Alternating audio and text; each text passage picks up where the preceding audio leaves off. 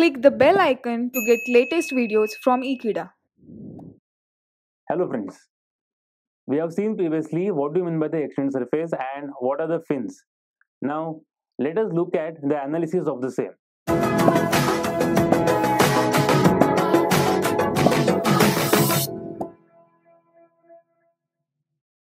Now in the analysis of the fins or extended surfaces of the uniform cross section area. Now here the fin can be of any shape and size. So depending on its shape and size we will go for the analysis.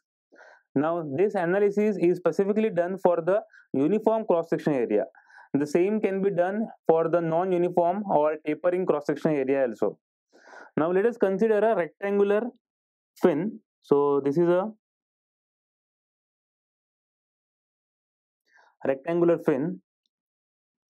Now let's say the length of the fin. Now this is basically a bigger surface. There is a bigger surface over here, and onto the bigger surface there is a small fins. Okay, and what we have done, we have considered a small one elemental fin and we have tried to zoom the same. So that small elemental fins is what I have zoomed over here. Let us consider the length of the fin is L, the width is W and thickness is T. Let us say that the temperature of the surface on which the fin is attached is, let's say, T0, and the thermal conductivity of that surface is, let's say, K. Similarly, the air or the fluid which is blowing around the fin is having temperature T infinity and heat transfer coefficient as H. Now, with this thing in our mind, let us consider a small elemental strip at a length x from the free surface. Let us consider a small elemental strip of length dx. So this is a dx over here, and this strip is kept at a distance x from the free surface. Now let us look at the heat balance for that elemental strip. We can say that, let's say that q dash of x, again one need to understand here that my assumptions is the heat is only flowing in x direction. There is no heat flow in y or z direction. Let us say q dash of x is the heat that is flowing inward to the small strip, and let's say q dash of x plus dx is the heat flowing outward to this small elemental strip. Now similarly, this heat that we have considered is due to the conduction or in the conduction form. Similarly, the heat may go out of that small elemental strip by convection itself. Let us say q dash of h is the amount of heat that is removed from the strip due to convection. Now, first of all, I need to write down the assumptions.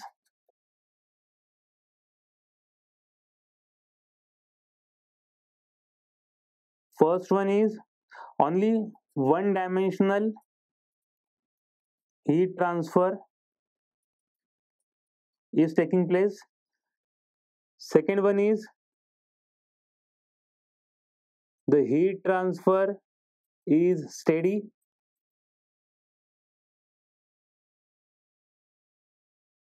Third one is no heat generation. Fourth one, that thermal conductivity is constant, or we can consider that my material is isentropic. Now with these many assumptions in our mind, let us write down the heat balance equation.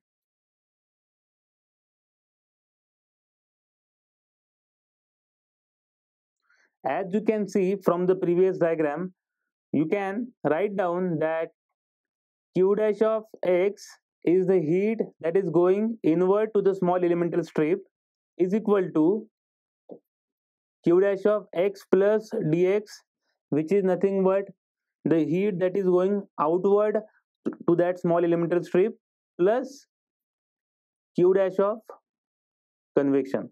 So that is heat removed to the fluid around it.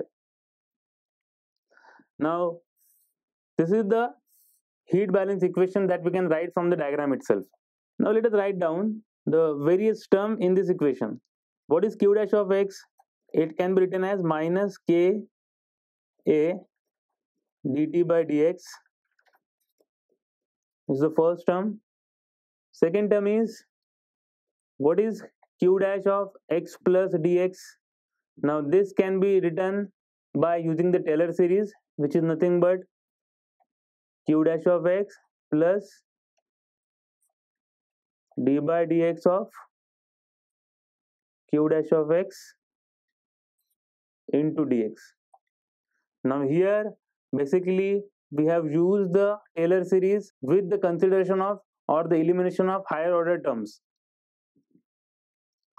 And the third one is q dash of h is equal to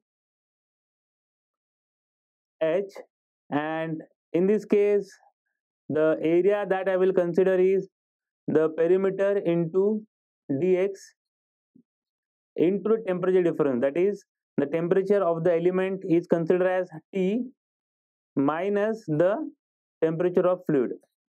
See, now here we have considered the perimeter as P for the given small element. So this perimeter, in this case I can write my perimeter as twice thickness plus width. So this perimeter multiplied by the width dx can be written as the surface area.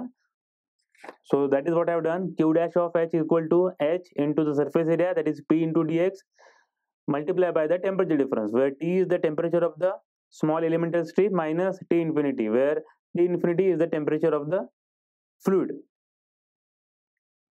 Now if I put the same in the given equation, what will I have? I can write this as q dash of x is equal to q dash of x plus t by dx into q dash of x dx plus h p dx t minus t infinity. Now I can obviously cancel out this and I'll be left with the equation minus d by dx. Now let us substitute the value of q dash of x, which is minus ka dt by dx into dx is equal to h p dx t minus t. Now here one need to understand that k is constant and so is a. Hence I can take this k and a outside the integral. If I can do so, if I can take the value of k and a outside the integral, I'll be left with d square t by dx square. I can obviously cancel the dx over here, is equal to hp. Now this k which I have taken outside, I can take it to the other side. So I can write this hp upon ka into t minus t infinity. Now this is one of the important differential equation. This is second order differential equation that we need to solve now.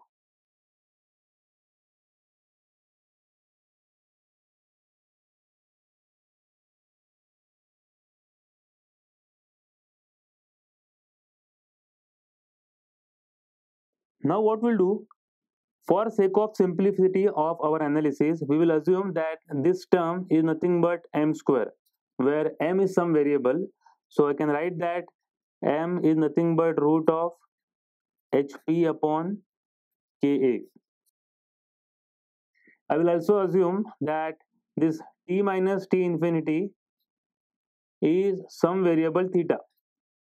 So I can write that theta is equal to t minus t infinity, and theta dot will be t0 minus t infinity. Now since theta is equal to t minus t infinity, I can write that d square t by dx square is nothing but d square theta upon dx square. Now all of you need to understand these are the adjustment done just for the sake of the simplicity of analysis. Now if I put the terms, I will get the modified equation as d square theta upon dx square minus m square theta is equal to 0. Now again, this is second order differential equation, and this is one of the particular second order particular type of the second order differential equation. Now this is one of the particular type of second order differential equation whose solution can be easily found, and we have seen this mathematically previously, or we have seen this in the mathematics, that the solution of this kind of equation can be given as theta is equal to c1 e raised to mx plus c2 e raised to minus mx. Now this is nothing but the solution of the above differential equation. Now to find the value of c1 and c2, we need to consider the three cases which we will see in the subsequent equation. This is the main differential equation or main solution that we have got for our analysis. Now instead of rectangular fin, if I consider a taper fin, then I cannot, if I consider the taper fin, then I cannot consider this a as a constant. So a will not come outside, but instead the a will stay inside itself, and the further we will have to solve the differential equation. So one more partial differential term will be added to the this equation. Similarly, if I consider a fin, then my perimeter will be changed. Then in that case, in case of my fin, my perimeter will be, for a circle, it will be 2 pi r, or I can write this as pi d, where the radius or the diameter is nothing but of that small pin itself. Now that is it in the analysis of the pin of uniform cross-sectional area. Thank you for watching this video. Stay tuned with Ekeeda. Subscribe to Ekeeda.